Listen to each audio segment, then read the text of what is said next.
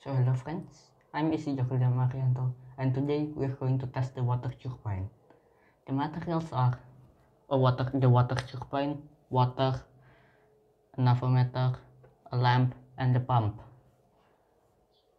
Let's let the water flow. And just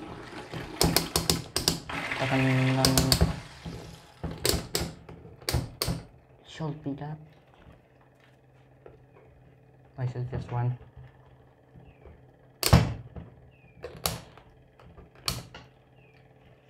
As you can see, it's around 10.1. And then we are going to turn on the pump. It is around 12 now. Let's now try to turn on the lamp.